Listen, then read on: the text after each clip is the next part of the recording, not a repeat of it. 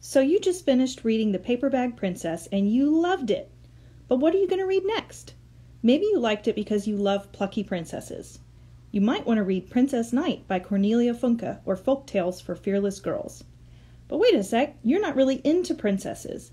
What you liked about Paper Bag Princess was the dragon.